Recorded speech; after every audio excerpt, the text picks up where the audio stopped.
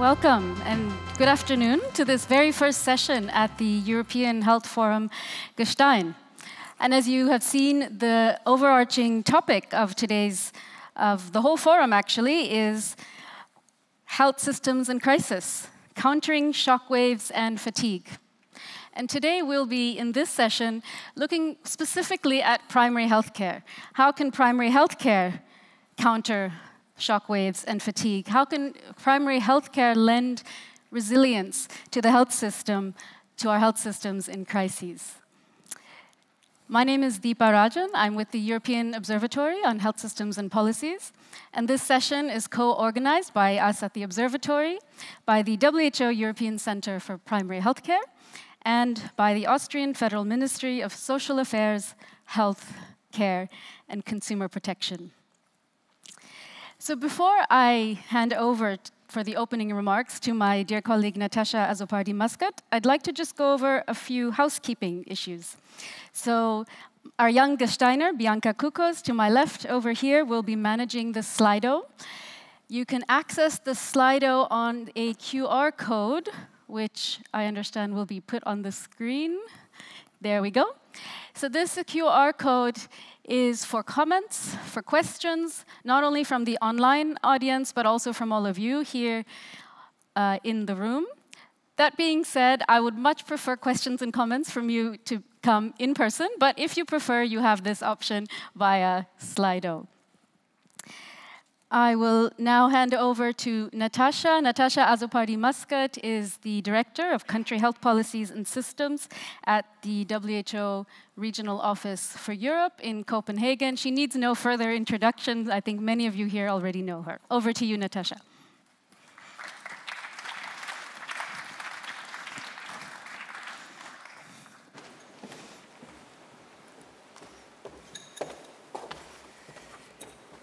Thank you, Deepa. Good afternoon. And it's always great when it's the first session on Tuesday afternoon, because people are still, full of energy, and I hope also that we can grab a lot of your attention. Today, I stand here before you on behalf of my colleagues who are busy in Almaty preparing for our upcoming international primary healthcare conference, which will be held in Astana in a few weeks' time, commemorating the 45th anniversary of the Almaty Declaration, the 5th anniversary of the Astana Declaration, and all of this seems such a long time ago. It's pre-COVID, and so much has happened since then. And of course, we will have to bear in mind, as we meet and convene together, the emergencies that our health systems have been facing over the past 3 years, and how this has shaped them. But actually, we want to move beyond talking about the importance of primary care, and we want to be able to see what is actually happening on the ground and what role is primary care playing.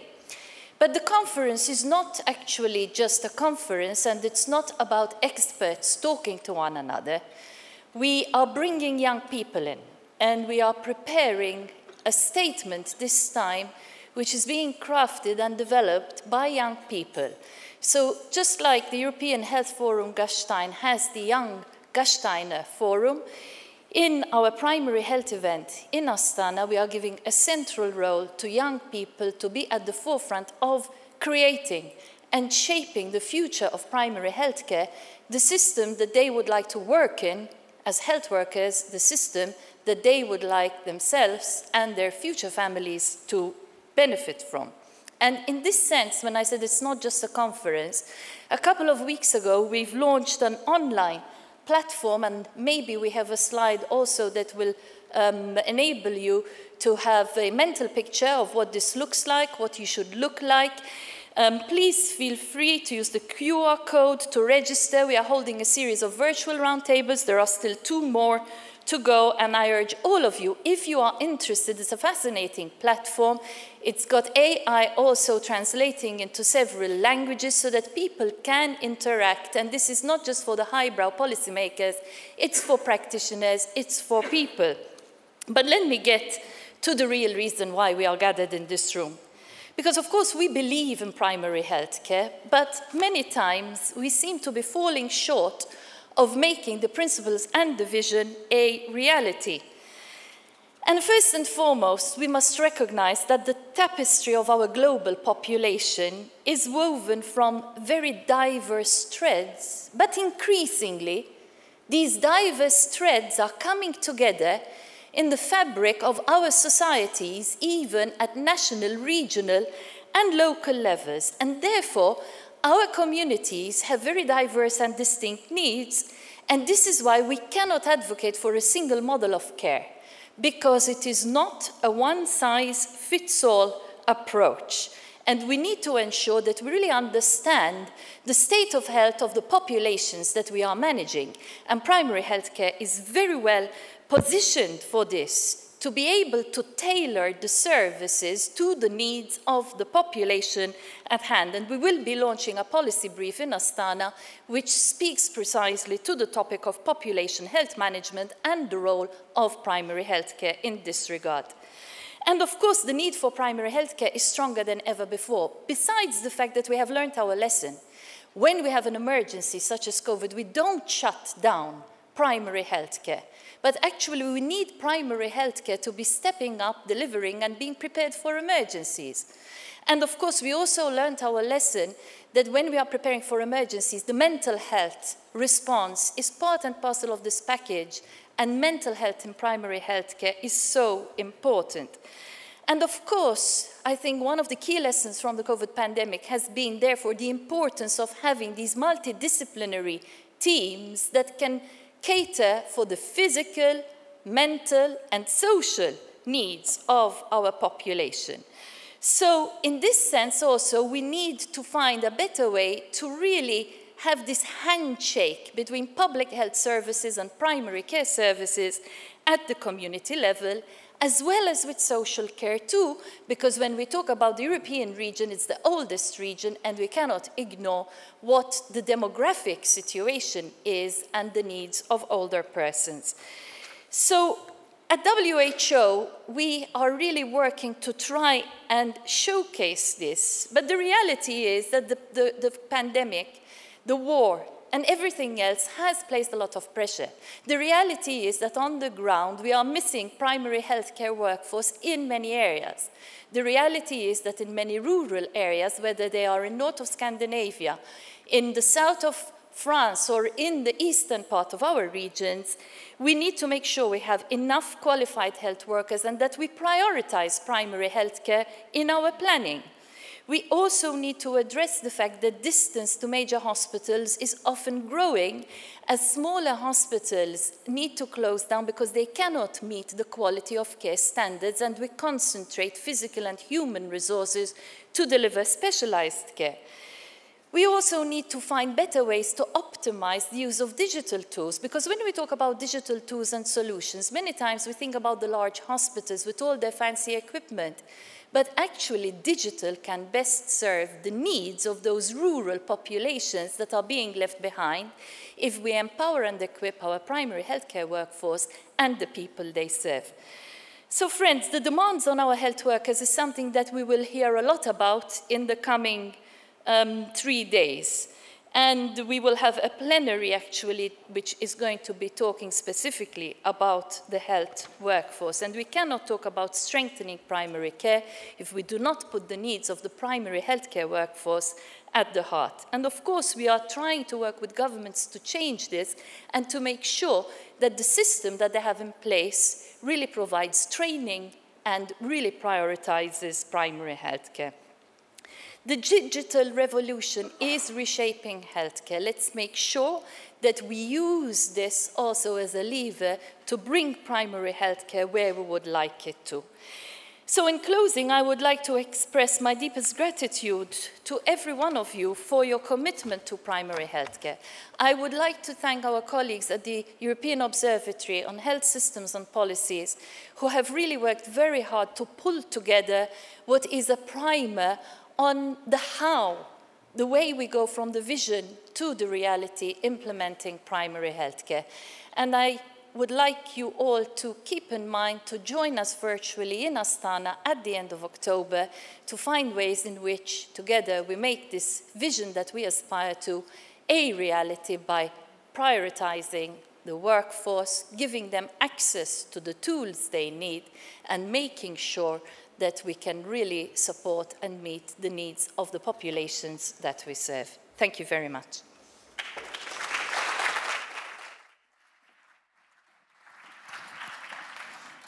Thank you, Natasha, for putting it all in a nutshell. We've got the workforce, we've got the digital revolution, we've got making PHC a reality when there's no single model of care. And all of this, as mentioned by Natasha, will be discussed in the Astana Primary Healthcare Conference on the 23rd of October, where we will also be launching the PHC Primer, the Primary Healthcare Primer, where we've brought together the latest evidence on all things PHC, specifically looking at implementation. And speaking of implementation, we also want to know, how does that then work out in practice, and how does it actually lend resilience to the system? How can we use the advantages and the leverage of PHC to lend resilience to the system, to counter shocks when they do occur?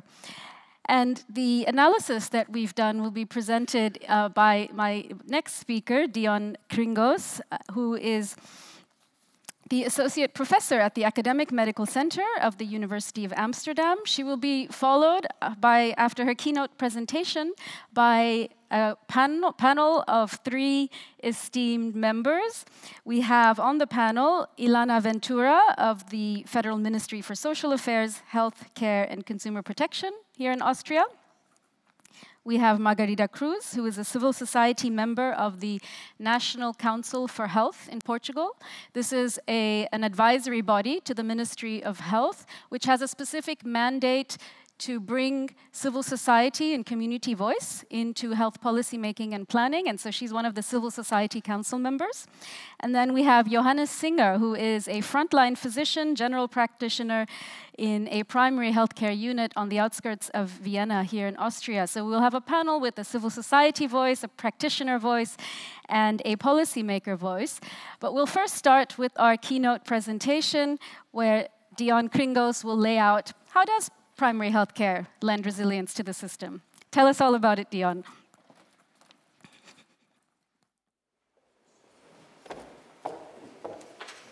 Good afternoon, ladies and gentlemen. Good afternoon, online viewers. It is a great pleasure for me to present to you in a few minutes the how. Through what mechanisms is primary healthcare foundational to the resilience of health systems?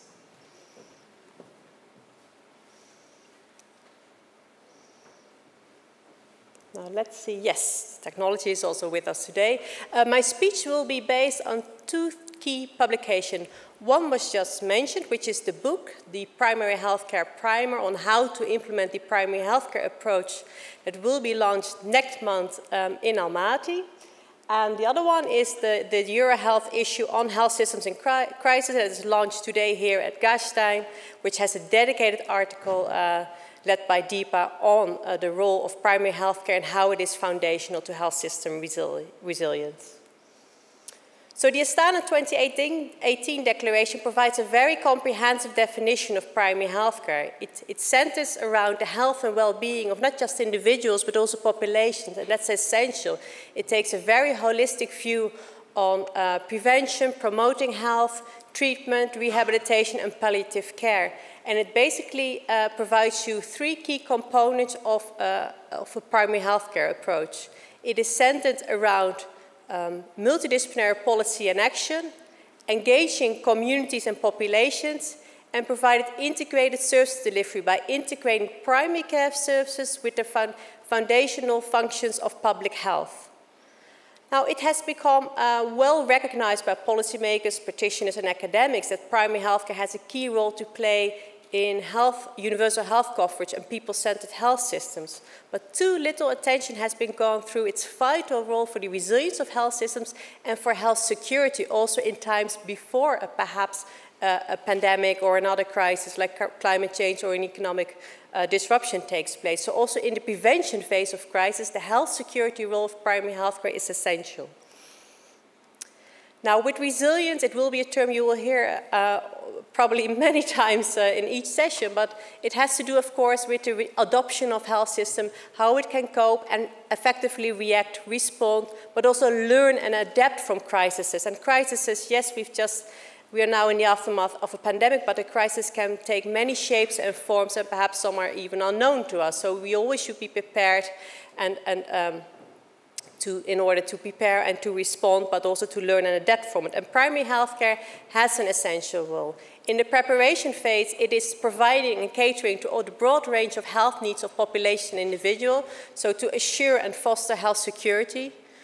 During crisis, primary healthcare, and we've seen that during the pandemic, is at the front line in responding to all sorts of health needs of populations and communities.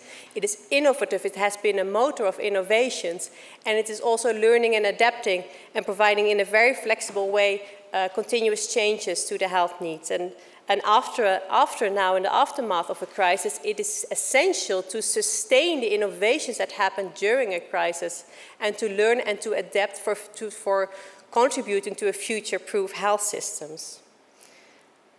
The key mechanisms through which primary healthcare plays such an essential role to resilient health systems comes down to the pillars of the Astana Declaration, the pillars of integrated service delivery to public health and primary care, to the service delivery through multidisciplinary teams and by empowering people and communities.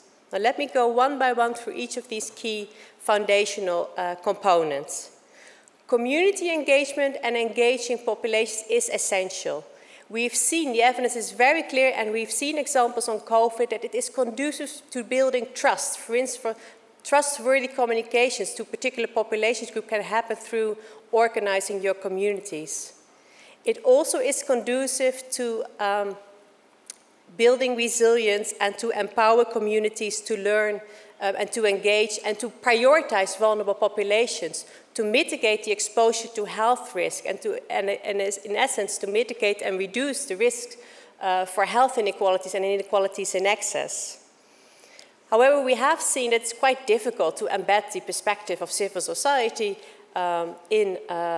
in government perspective and policies, but luckily there are great examples in doing so. For instance, in Ireland, we've seen that the travellers community organized themselves well, teamed up with local governments in order to improve vaccination reach. Because especially when the government reach during crisis is low in certain areas, it is where community engagement plays a key role to reach out and sometimes to take over and organize care and adapt to the health needs of particular communities.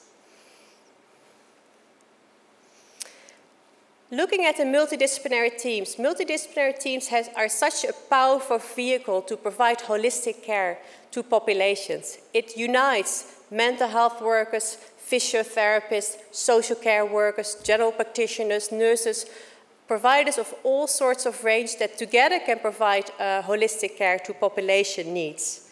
It is through this comprehensive scope of services, through the long-term relationships with people and populations, and also through the collaborative spirit that they have in working together, is that it makes them so adaptable and flexible. And we've also seen recently in the pandemic that they also have skills to adapt and to expand their roles during crisis.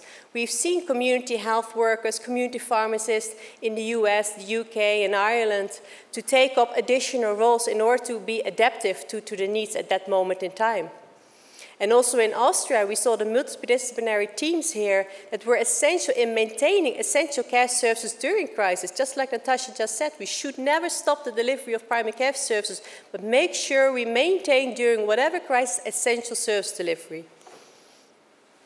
And then lastly, the integration of primary care and the key public health functions such as emergency preparedness, health surveillance and monitoring, disease prevention and health promotion is essential.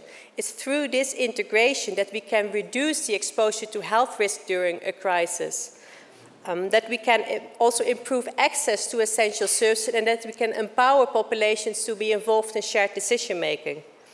We do know, however, that many health systems are still struggling to correctly and effectively integrate primary care and public health services. But there are great examples, for instance, from India and from Spain and Colombia, but we've seen in the pandemic that it is possible to do so. And when it does, when it's correctly integrated in a very functional and effective way, it's essential for improving, for instance, vaccination rates, contact tracing, etc. So we've seen that also after a crisis, the skill in primary healthcare is to now adapt its service models, adapt to the innovations and sustain those innovations and continue to spread the learning in order to make future-proof health systems. And an example of such an innovation was, of course, the virtual services delivery. During the pandemic, it became essential that the majority of health needs were still taken care of, but not in an in-person fashion, but more in a virtual manner. And virtual care took many different shapes and forms. We're now seeing that, indeed, we are still sustaining those innovations in a good way, but we have to overcome certain challenges, such as digital literacy, other technical issues. So the message here is that we should really boost and invest in digitalization of service delivery and strengthen further primary healthcare. And luckily, many countries are doing that as we speak. So in conclude, primary healthcare is at the front line during a crisis. It is also essential for providing health security in preparing and preventing crises, and in the aftermath of a crisis, it has a big role to play in adapting and learning. So, and it does so through its foundational roles of its multidisciplinary teams, its integration of primary care and public health functions, and through its empowerment of communities and populations. And that's where we should continue to nurture primary healthcare approach and to further invest in. Thank you very much for the attention.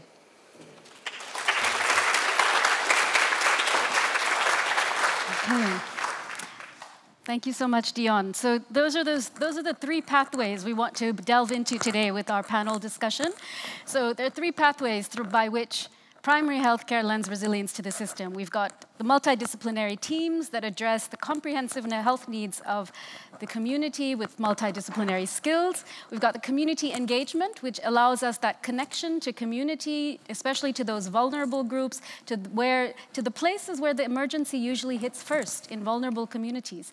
And then we have that integration of primary care and public health, which brings all of that together to ensure that the individual health approach and the population health approach are really brought together to lend resilience and strength to the system. So I'd like to ask our panelists to come up to the podium, and in the meantime, I'd like to just welcome the Honorable Minister of Health of Austria, Johannes Rauch, who will be giving closing remarks later on today. Please do come up to the podium.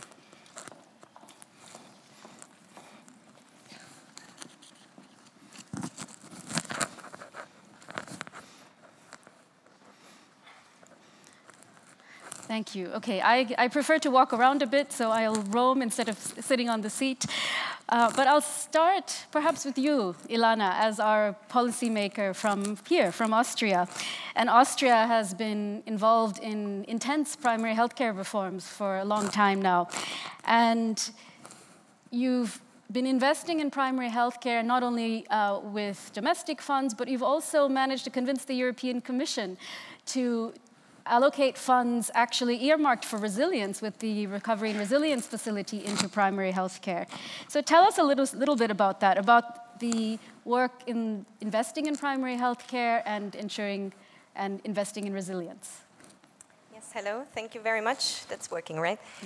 Thank you for that important question. As we can see that all over the world, we basically face similar challenges.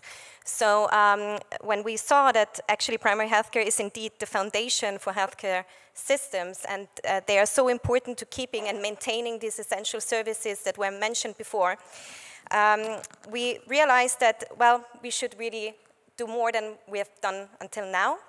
So, and that concerns primary healthcare in general. I think that's really important to outline. But when we realized that we could decide on certain priorities within the Recovery Resilience Facility, we decided that we want to boost and strengthen further primary healthcare units because, as mentioned before, the multi-disciplinary settings, these team-based settings that showed us during the crisis that they really were able to find solutions within the teams to deliver services, to keep up the work they had done before. And that was due to different reasons. One was the team, which is based on general practitioners, but even other healthcare workers and social workers, nurses. So the team setting enabled basically to keep going. If someone got sick, someone else was there to keep working. And that proved to be really shock resistant and resilient in times of crisis. Also the range of services, which we heard before, I mean, that was, the continuation was possible. Also the continuation of, for example, treating chronically ill patients, which was really important, and I think that Johannes is going to talk about that a little bit more from the practical side. Also the extended opening hours and the sheer size basically of these offices that enabled to separate between infected patients and non-infected patients, to have different entrance and exit possibilities. All these things proved to be really important in these times of, you know, these challenging times. So when we saw that we could integrate that into recovery and resilience facility, we did that. And it's interesting maybe to mention that the focus there was not on health, even though it was the direct answer from the European Commission to get to increase the resilience of communities and member states. But the main focus was put on digitalization and sustainability, which is important, no question about that. But health was not on the top of the agenda, and also not primary healthcare. And I think that's important as a lessons learned. So for us, that's a really innovative means to finance and fund innovative tools and instruments also, and to put more focus on this important topic of primary healthcare, and especially multi-professional primary healthcare. Great, thank you so much. So primary healthcare was not on the agenda, on the resilience agenda, so we're hoping that with this session and with further discussions, we can put it on that resilience agenda. You also mentioned multidisciplinary teams with social workers, with GPs. This is a completely new way of working. And Johannes, you're at the front lines. You're in a multidisciplinary team in a primary healthcare unit. This is radically different from how you're used to working, how you were working before in a sort of more classical solo GP practice. Tell us a little bit about that. How is it different, the different ways of working, and how does it work in practice? What are some of the challenges, and what are some of the things that work well? This is working? Yes. Well, thank you for the question. I have the great advantage of having worked during the pandemic and before the pandemic as a solo GP, and I changed to a team.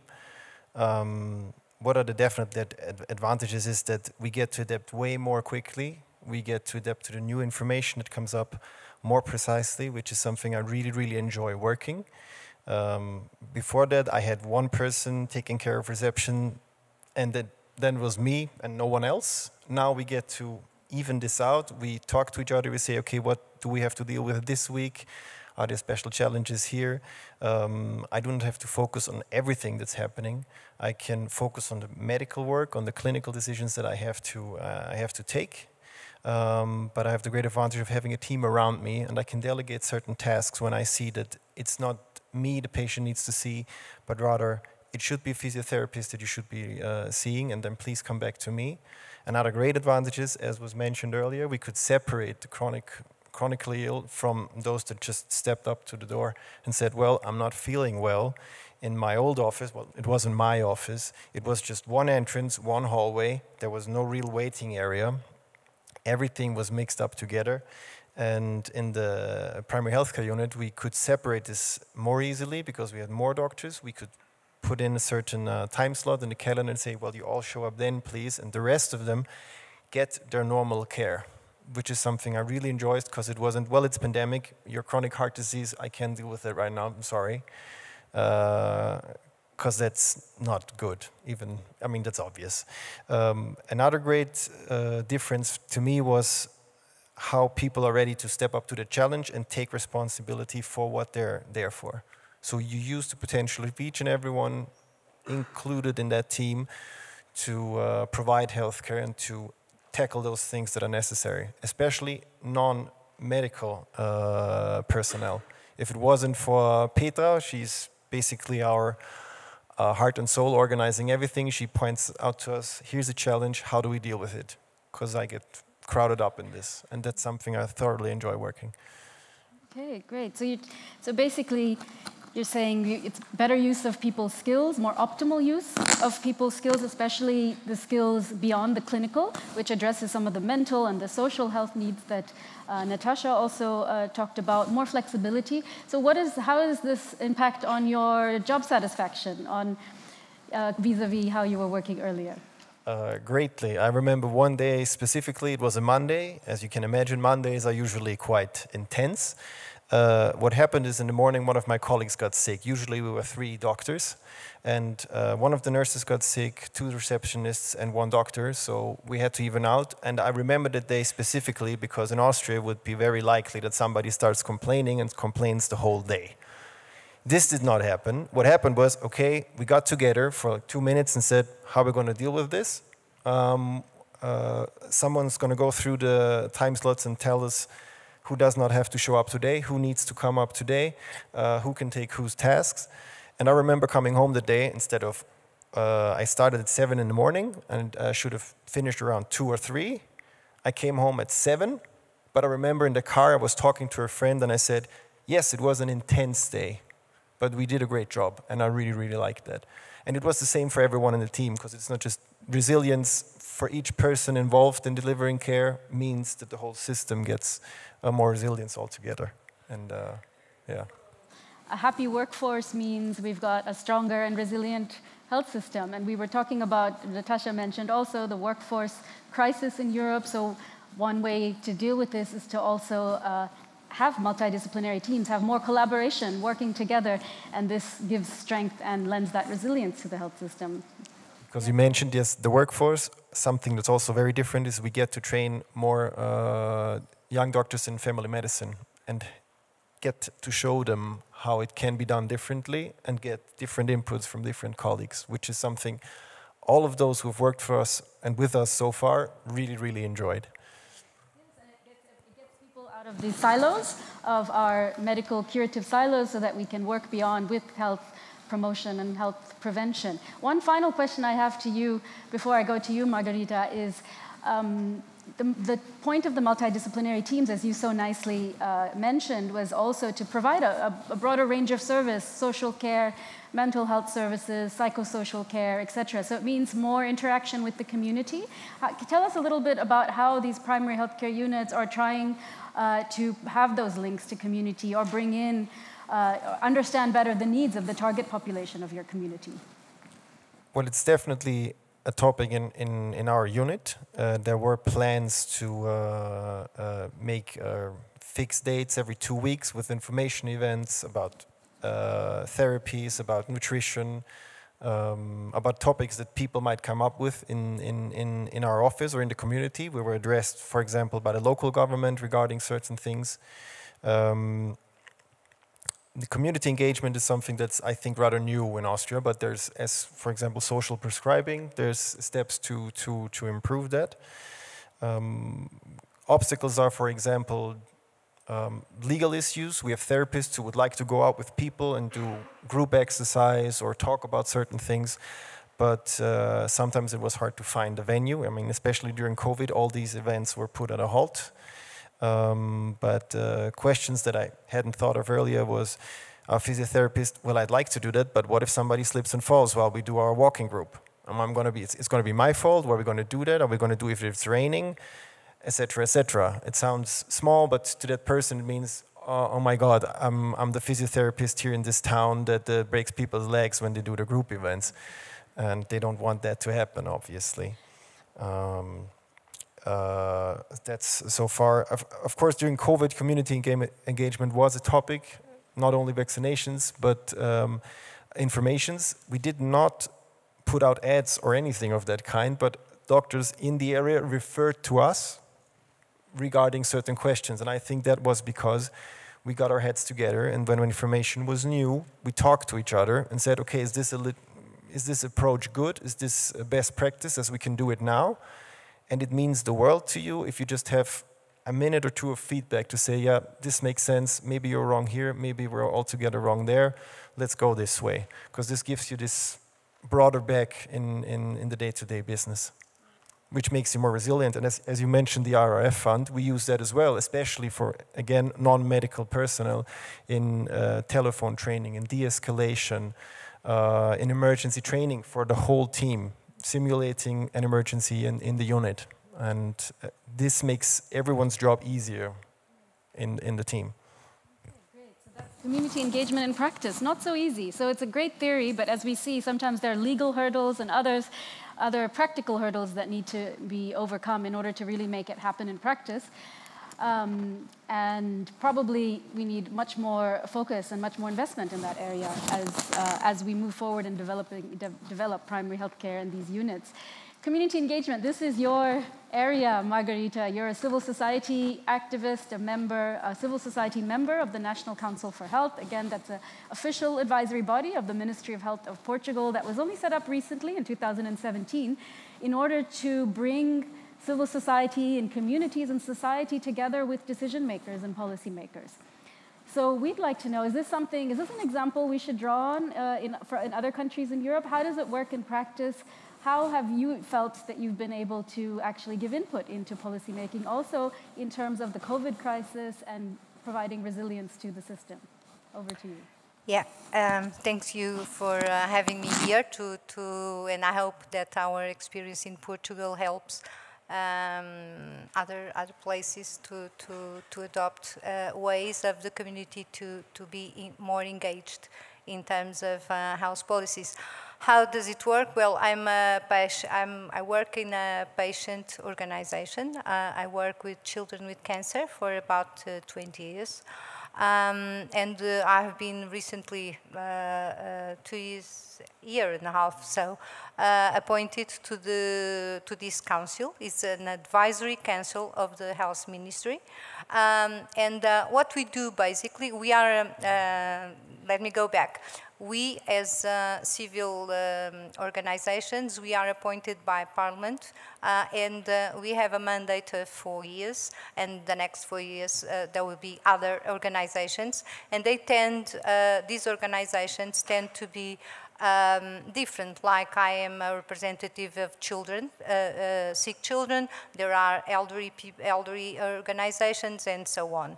On this council there is also representatives of doctors, nurses, psychologists, biologists, so and of the council. So it's not only civil organizations, you have all these people around. And what we do is basically the ministry calls us to give advice about a certain legislation that's going to be presented, and we give a view. Usually we give a view based on our own experience and on the expectations of community. So it's a way of involving the community in this legislation process, if you like.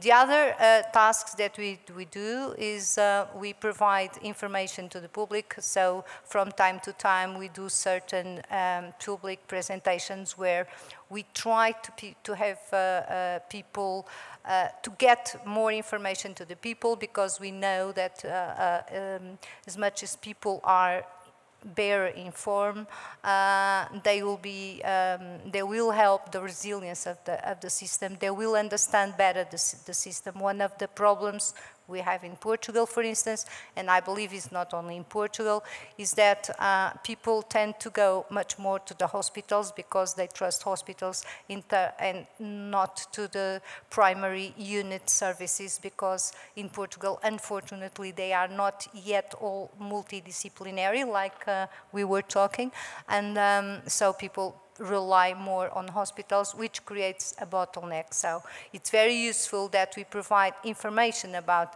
the type of services they can have in the unit, so that people will trust more. All this is about trust. People need to trust the system, and this was critical during pandemic, as you know. During the pandemics, the council had mainly involved was to give advice about please do not forget about primary care. which was a very important message. Sometimes we were successful, sometimes we have not been successful. So there are some areas. And as another example, we also, for instance, give advice a lot of times about please let the kids go to school.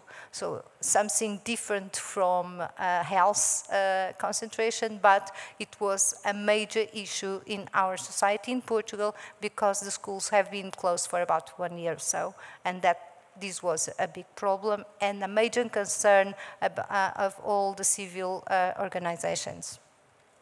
Okay, so the council was ensuring a balance between health security concerns and societal well-being. That was your role. But I would be curious to know, I mean, you mentioned that it's an advisory body, the National Council for Health, to the Ministry of Health. How far are the council's deliberations and recommendations taken up in policy, or how far are they taken seriously in policy making in Portugal? I believe they're taken seriously, but they're not always taken on board. So I would say that we have still a work to do in order for these things to get more listened. Being a patient, coming from a patient organization, I'm used to fight a lot, as you can imagine. So I always see this as there is still a long way to go, although we have started, which is good. We have started, we are sometimes listened, and I think that's the beginning. It's the beginning that one time you lose, one time you win, and you have to make an effort to be listened the next time.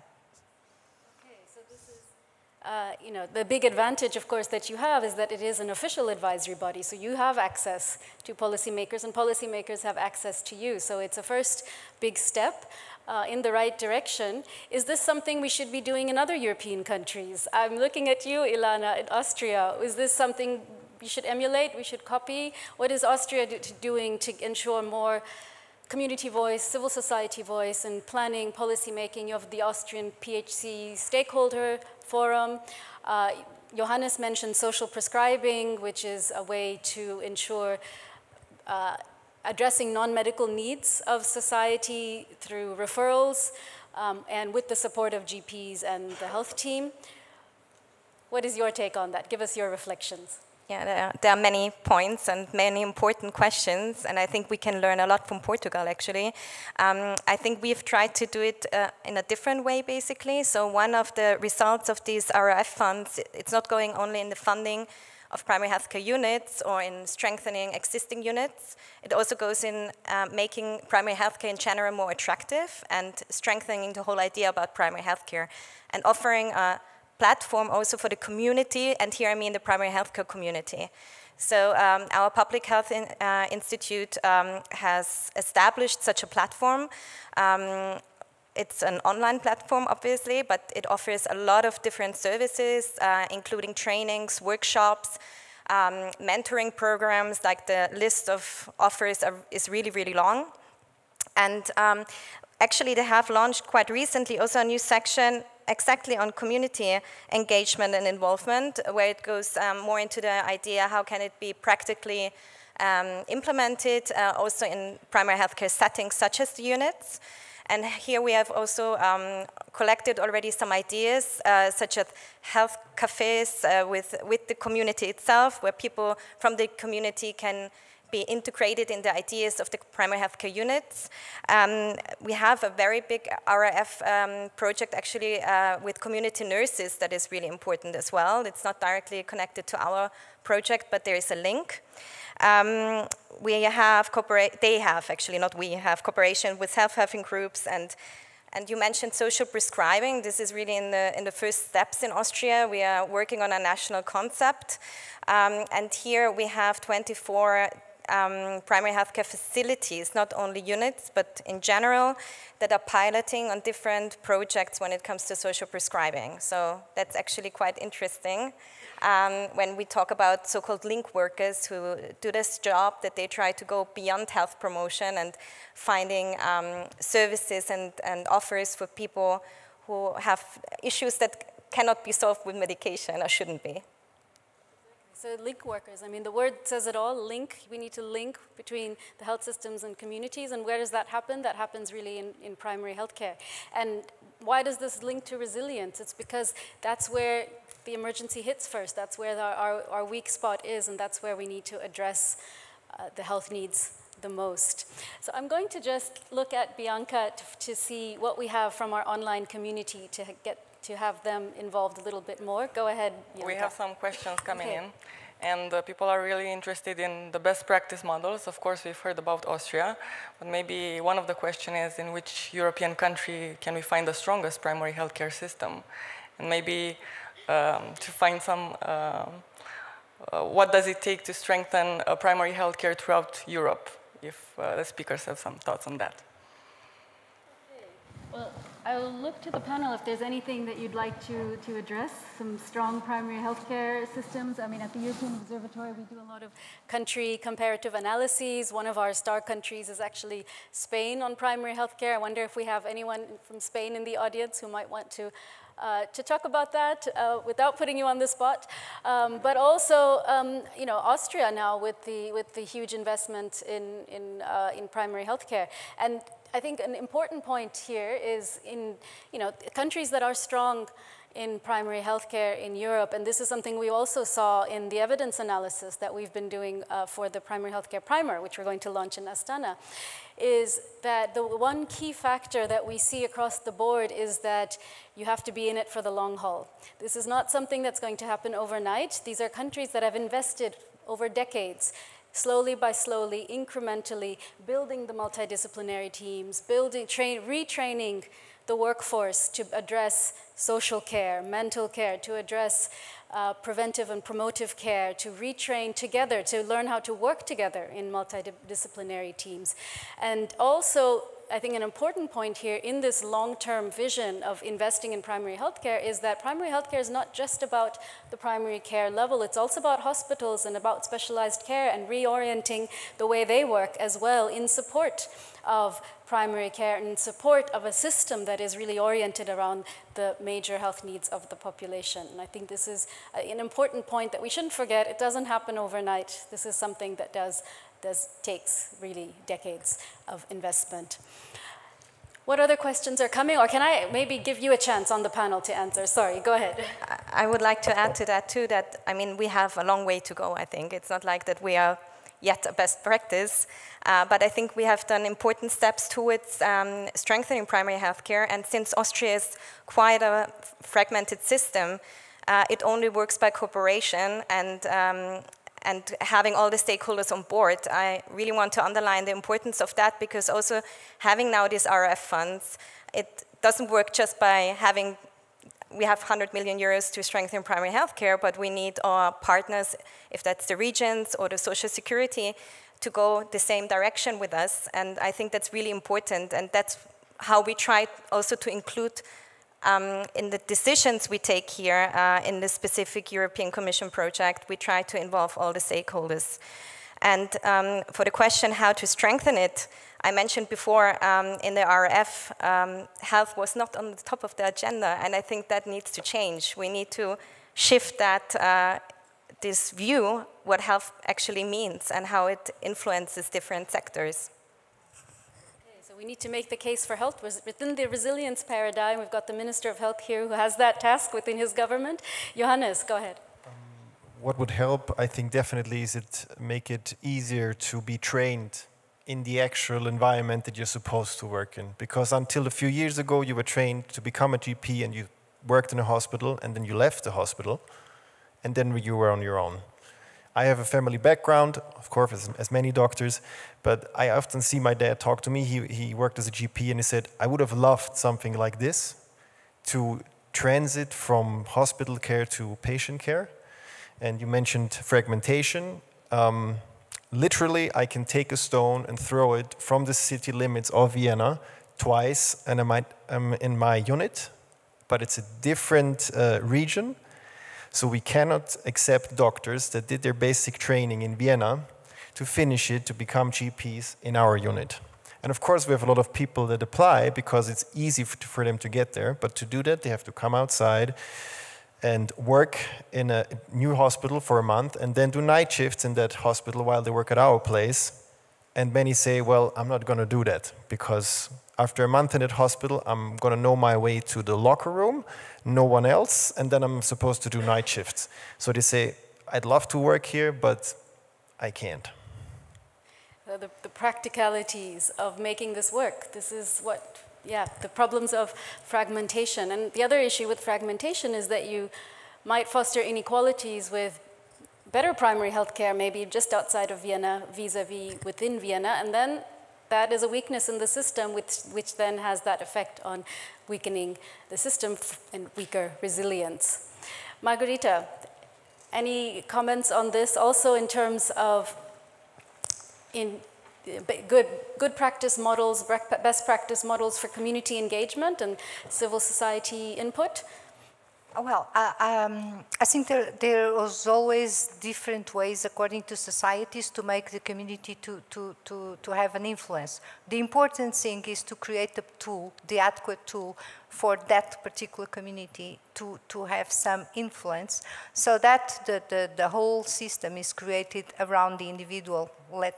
Excuse me about the commonplace, but that's the issue. Is that everything is created around the person, the individual. And I don't think that for instance, the Portuguese experience I was talking about could be the solution for everybody, for all other places. What's important, from my point of view, is that a system is created to make the community be heard and back and forth. And the information from the health system goes back to the community so that they can rely and trust it. So this mechanism we use in Portugal is a mechanism. It's not perfect and it still has some way to go. But it's a mechanism. Okay, so you mentioned trust, which is so important to counter health system shocks. It's really at the heart of resilience, and this is what the National Council for Health is attempting to do. I'll just look at Bianca. Anything else coming from online, and otherwise we'll go to the floor. There's a theme that keeps appearing, and it's the one that how can we make primary healthcare more interesting and attractive for health professionals? It's often not cool enough to work in primary healthcare. Not cool enough to work in primary healthcare. Ilana, tell us about primary care attractiveness and making it more attractive for health professionals. Well, it's a topic that keeps us up also during nights, I would say, because we really need to find the right moment where to try to set steps towards towards strengthening primary healthcare. And obviously, it's really important also to show the opportunities already to students. That's quite a way until they start working there, but it's an important topic for us. We are here in touch also with the universities because we try to find the mix of what would be mandatory, basically, so that also those who don't believe that primary healthcare could be a career choice, that they could be interested, and in addition also to foster this multi-professional learning. And there are some universities who are already trying to put an example, but definitely there is more we need to do. But I think that Johannes mentioned it. I mean, the younger generation, it seems at least, really wants to work like that. They want to work in a team. They want to have the exchange. They want to talk about their daily work, and they also want to have the opinions and of the other healthcare workers. So I think that it's a challenge, but we are trying to also find here some solutions, and also here the platform is trying to offer services like the mentoring I mentioned, because here the idea would be that some more mature healthcare professionals would mentor and tutor younger ones. and explain them how can they, what are the advantages also to work in team settings. Okay, so to make primary healthcare cool, we need to work on the policy side. We need to have more multidisciplinary teams. Johannes, tell us about that. You're a cool person. You came up here on motorbike. Is primary healthcare cool? Is working in multidisciplinary cool? Teams cool? It's awesome. Well, of course it is.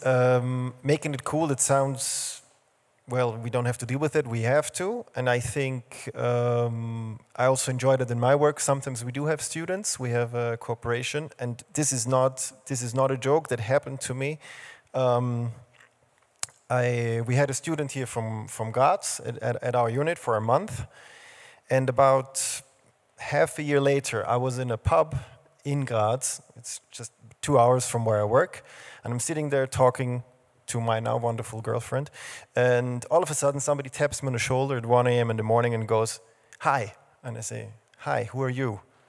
I did not remember him, that's sad, but he said, "I just wanted to tell you, I had no idea that you can work as a GP like this. I had no idea that this is possible in medicine. About all the things I did in my training during my rotations at medical university, this was by far the best. And I'm definitely considering doing that, and I had no idea I would do that before." So I figured, okay, we did something right, and if this gets a hold, and in Graz they know it, they introduce students into the settings because they know I think it was a few years ago, 20% of the people of the students consider working as a family doctor. After they're doing rotations for a month, it's about 40. And then we get closer to the number that we might need. And show them, actually, because during med school, you're rotating through specialty and specialty and specialty, and everything gets the same importance. May it be a disease that you may not ever see during your entire career, or something that you see 15 times a day. And to actually give them that approach and tell them, okay, have that in mind, but this is what you really need to deal with. This is what you need to be good at. And you have a team that helps you to provide that. You don't have to stop at a certain point. You can keep going with, your team. Okay, so really making primary care attractive. This is what it's all about. It's about showing what it can do, showing its potential, and showing, well, how fun it can be to work in multidisciplinary teams and to work collaboratively and to reach out to communities. So I'm going to go to the floor, and I'd like to first talk to my dear friend Rupa Dutt. I will give you the floor in a second, but I have a good friend here, so I'd like to give her the floor. Rupa, as many of you know, well, congratulations on the Austria chapter launch of Women in Global Health, is the executive director of Women in Global Health. And I'd like you to talk a little bit about equity, because we know that inequities are a weak spot in the health system. Inequities is really where, as I mentioned repeatedly, where vulnerable communities sit, and which is where emergencies hit. And one of the biggest inequities that we know of is gender inequity. So tell us a little bit about how we can address gender equity, and how that, especially through the primary healthcare approach, can give us and lend us resilience to the health system. Over to you, Rupa. Thank you, Deepa, and I really appreciate that. And before I kick off, I just have to say that 2 decades ago, I found primary healthcare cool. I was a youth delegate to the Alma-Ata conference 30th Declaration. At that time, I was a medical student. I went on to then really promote primary healthcare in the International Federation of Medical Student Associations. I almost got named the Almaty Gang, and I carry that badge proudly. Also went to the next anniversary, and as I hear the youth piece, I think it's really important to emphasize that, because young people are a vehicle for change. I'd say let's not only reach out to medical students, but think about the nursing students, the pharmacists, all the other ones that we don't tend to count that are part of the primary healthcare vision. And I'd also like to say on the theme, just building on, is primary healthcare should not be optional. I practice, actually my first clinical role outside of residency was primary healthcare, so I really believe in the title of the session. But I was asked to particularly focus on the theme of inequities. And I hope this continues as particularly a theme throughout the Gastein Forum, because we kicked off with the Women in Global Health Austria launch. So I'd say let's make every conversation gender responsive and looking at things from intersectionality and equity. So a few things I want to highlight is we are in the 4th year of a pandemic that led to death, sickness, patient backlogs, economic devastation. We've heard a lot of that. I'm coming directly from the UN high-level meetings that took place on universal health coverage, as well as pandemic preparedness. And it was good to see primary health care as the foundation of UHC coming out as a theme. And particularly on the gender equity aspects of it, first, we need to acknowledge that for millions of people, they are going to see a health worker, whether that is a nurse or a community health worker who's a woman. So for a majority of them, the only health worker they're going to see is a woman. And for many of them, these female community health workers around the world are currently underpaid or unpaid. We heard some examples that even apply in the European context.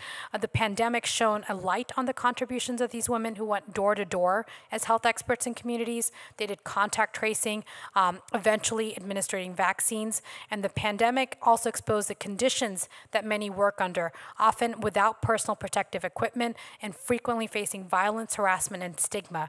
So last year, Women in Global Health calculated that at least 6 million of these women are unpaid or grossly underpaid in formal health system roles. And these women subsidize health for us with their unpaid work.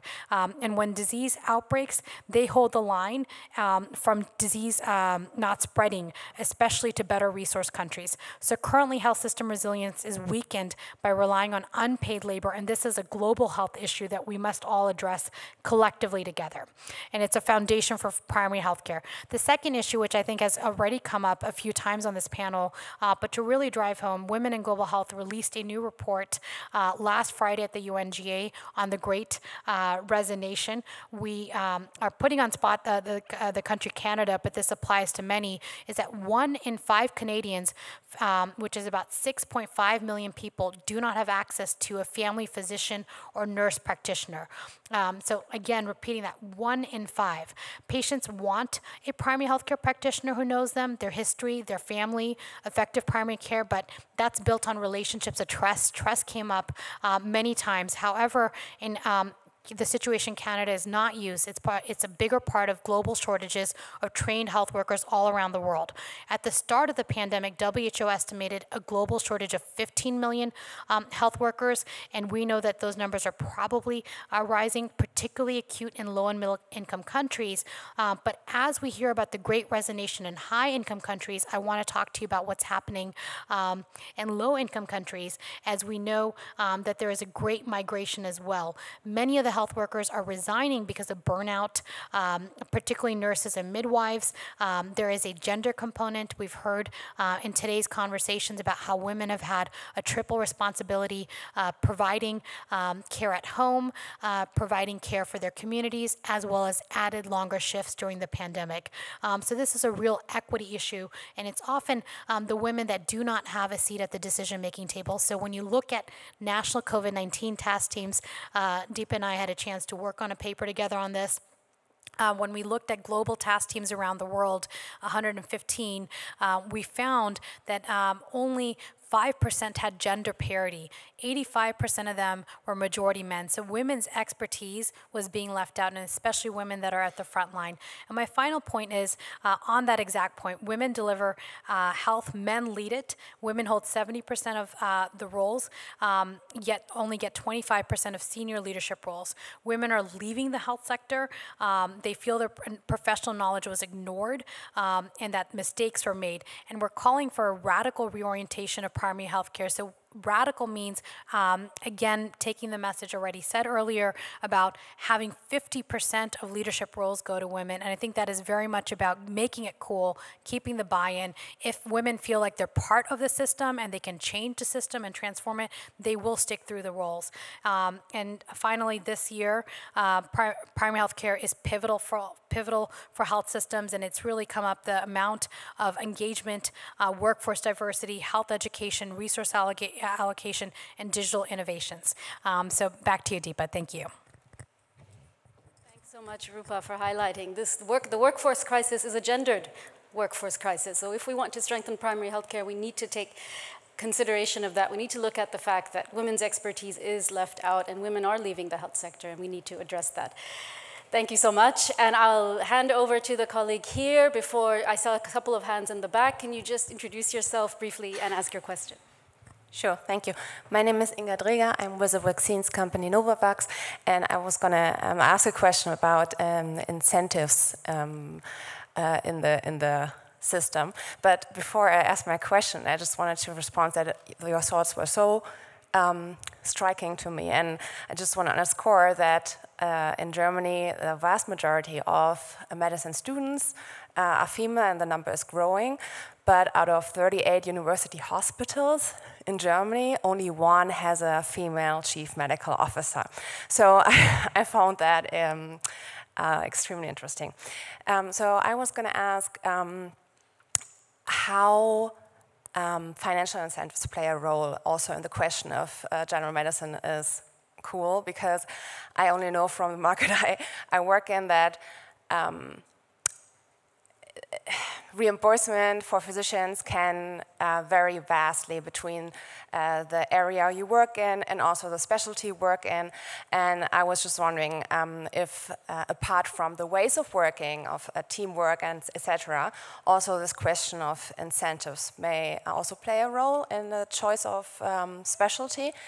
And then also I wanted to ask you, because I think the perspective of the patients is something that we all always claim. We want to hear more and want to incorporate more, but also I can just reflect from Germany that the council of patients is very often sought out, but is never reimbursed fairly, because this is volunteer roles a lot of the time. And I was just wondering how in Portugal this is handled, and it's not just an honorary role, or like if you're reimbursed for your time.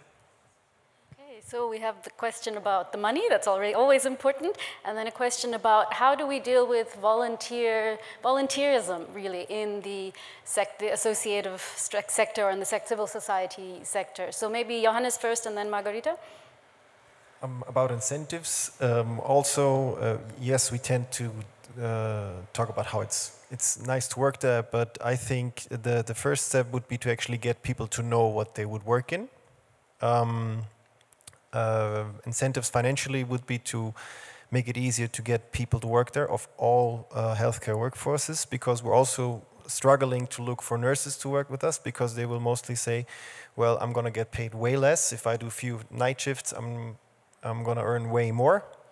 So that's not an option for me. Luckily, we have 3 great nurses with us. 2 of them are of the area, and for them it was a thing of, I want to have time for my family. I don't have night shifts anymore, but I get to use my potential there, which we try to actively encourage, because what they learn, we all profit from. Everybody does. Maybe I just wanted to ask Ilana, did you want to say anything about financial intensive?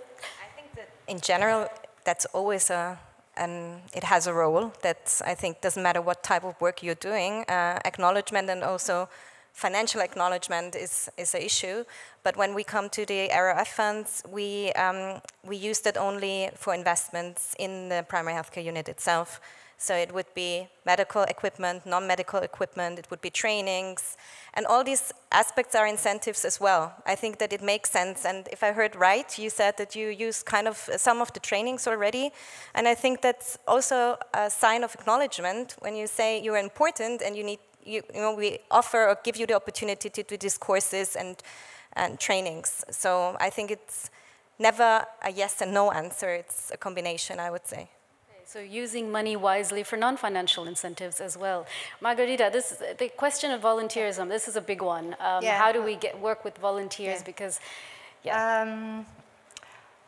the thing is, without taking the emphasis on the importance of voluntary work, which is very important, of course, for all these organizations, I'm a strong believer about them being more and more professional, so that we can do a job. I am a professional. I work, I've been working for 20 years almost, on this civil organization as a professional. I'm not a volunteer. And I believe that a certain amount of people have got to dedicate their time and be paid as professional so that we can do a proper job.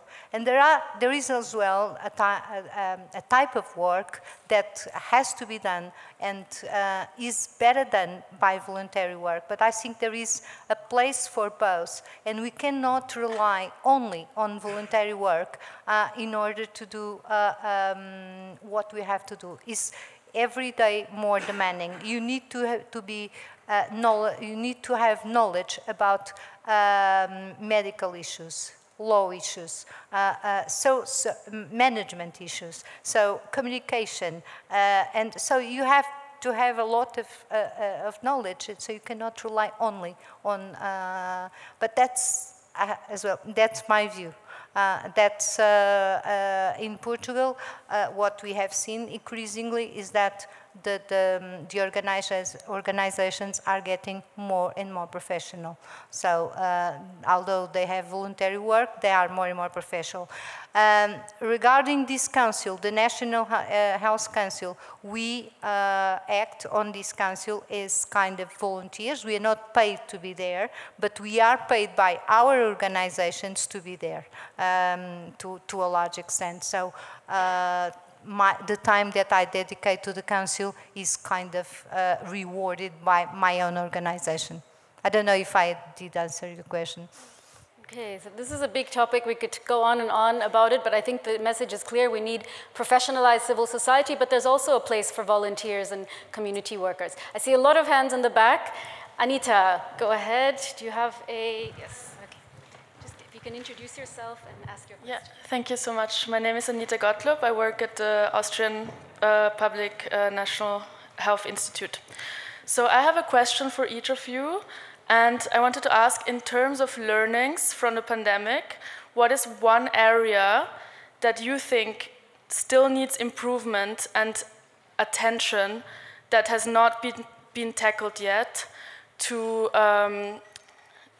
improve preparedness and resilience in terms of future shockwaves for primary healthcare?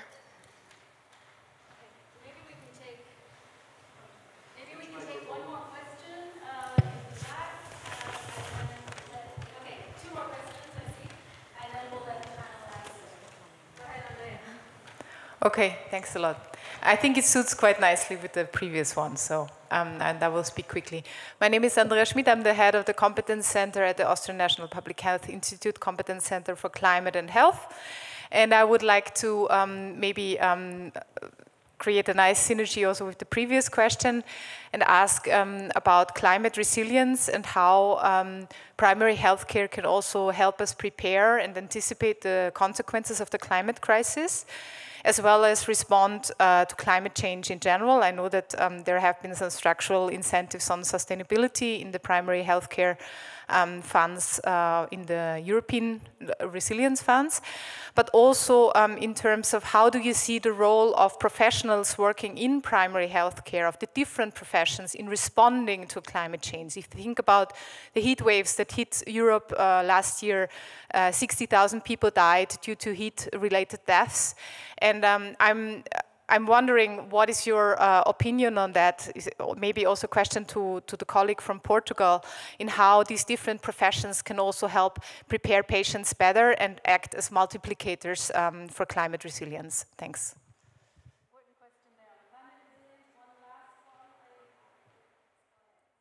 Hi, I'm Editor-in-Chief of the Lancet Regional Health Europe from Munich. So my question is more forward-looking. Are there any research areas or gap in knowledge in terms of resilience and primary health care where more research is needed that will help in enhancing resilience of primary health care? Are there areas where more data-driven approach or research is needed? We are running short on time, so I'll give each of you 1 or 2 minutes to respond to whichever question you'd like to, and then we will give the floor to the Honorable Minister of Health. Go ahead, Margarita. Well, Sorry, I have not a lot of knowledge about climate change, so that was one of the questions. But what I see is that, like in any other crisis, if you have the involvement of the people, you will be able to create a better system. And climate is as well about the resilience of the system. It's a crisis. It's going to happen. We all know it's going to happen, although we weren't aware about the pandemic as much as we were about climate. And I don't think we are being that well prepared, which may link to the other question, which is we still have a lot of lessons to learn from our previous experience. So kind of the multidisciplinary approach is one of the lessons that I believe, at least in Portugal, we have not learned enough, and that would be an important one for the climate area, I believe. Sorry. Climate is important for resilience. Johannes. I'm going to try and combine these questions. For me, it all comes down to monitoring in the community. It's something that we're not used to yet, I think. It's something that we do not learn. I think in none of the teams or none of the team members, neither nurses, nor therapists, nor doctors, were trained to treat a problem that occurs.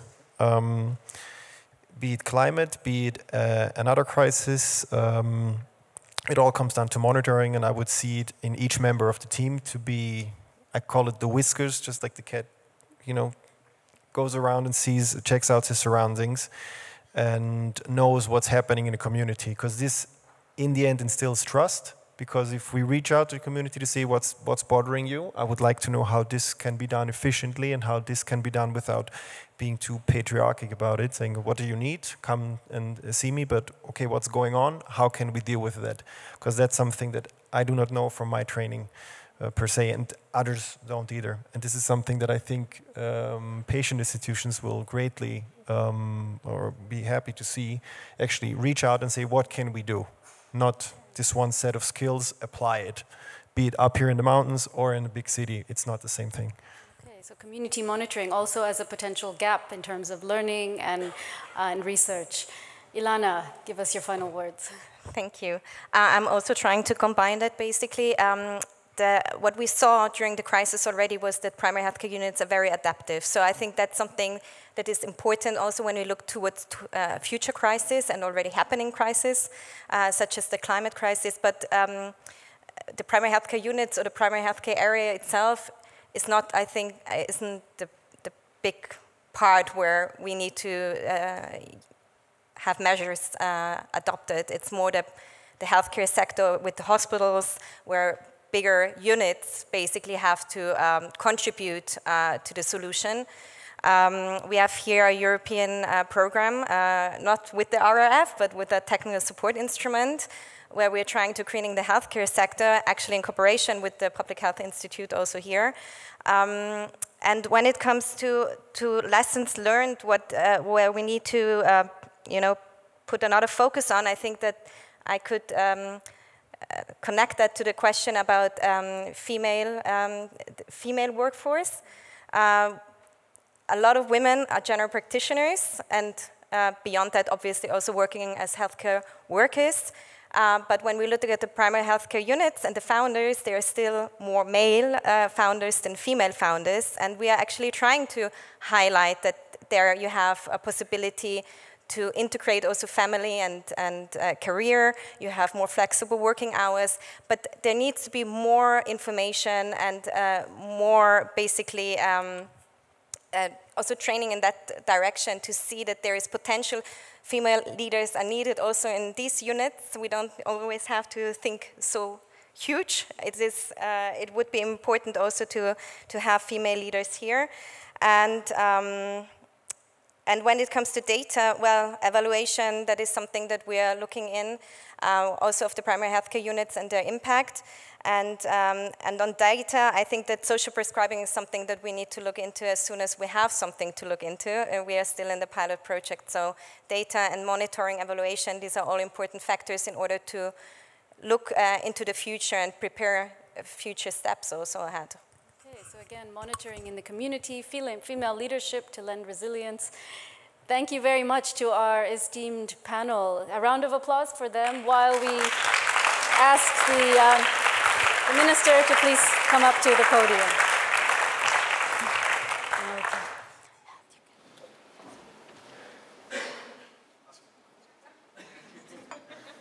So don't be afraid. Another 3 minutes. It's better to listen to the panelists than to the minister. Usually we can talk about another hour about the fragmentation of the Austrian health system or the difficulty to reform the Austrian healthcare law. It was a big and a long journey. But I would thank to the speakers and to the panelists because very valuable contributions and insights in the system. And a special thank to Johannes. I guess we have to engage you, bring you to the Austrian University, and if there is anybody with any doubts, if it's better to work in a primary healthcare system or on another place, you're the master to explain. It's the best place to work.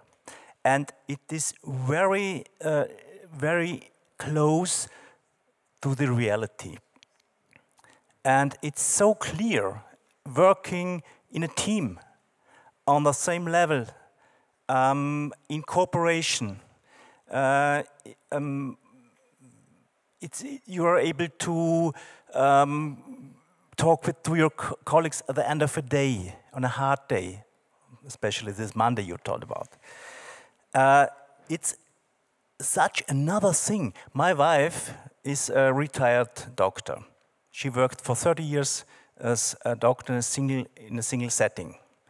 And often she came home, 100 patients a day, completely tired, not enough time to talk to the people.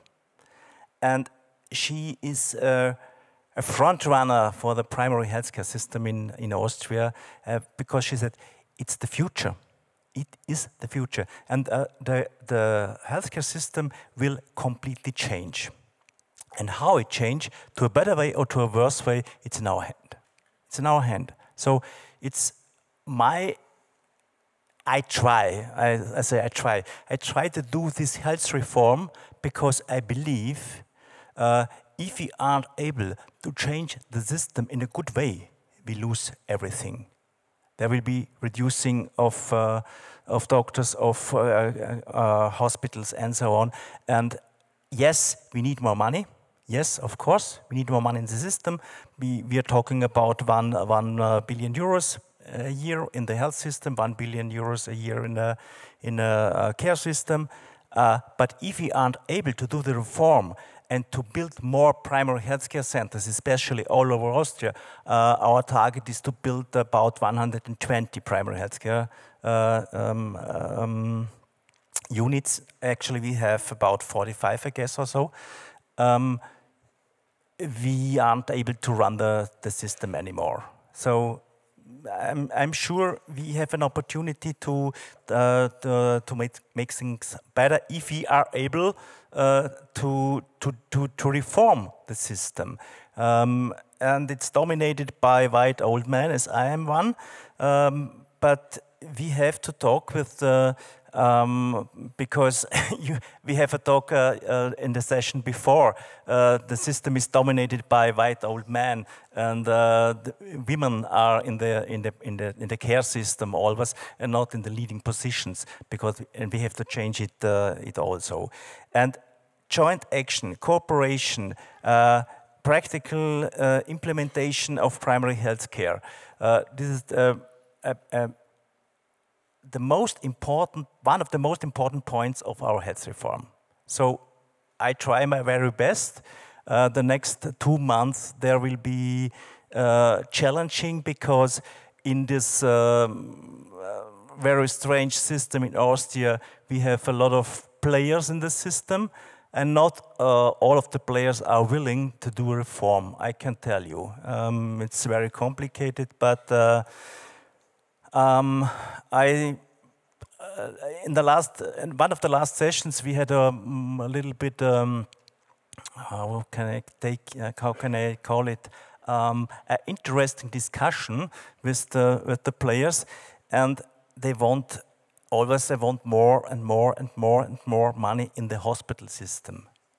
And I say, sorry guys, I can spend billions and billions in the hospital systems. If we aren't able to have a better system outside the hospitals, we aren't able to run the systems any longer.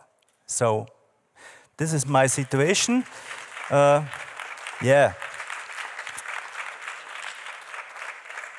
And let me one thing to the budgets and to the fightings with my own Minister of Finance for the for the euros. It's a stupid discussion, because when we build buildings, railroads, streets, we all are talking about investments, good costs. If you're talking about health system, care, social workers, there are costs and bad costs. And we have to change this mindset. They are investments too. Investments in our future, in our society, because if we didn't invest, these investments, we lose everything. We lose our population, we lose democracy, and we lose solidarity. So my speech is, there are good costs, there are investments, so let's invest in our health system, in our care system. Thank you.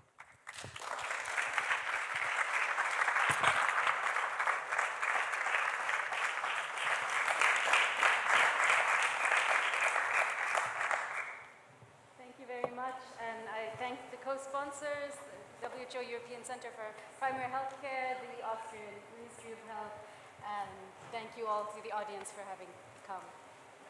Have a good evening.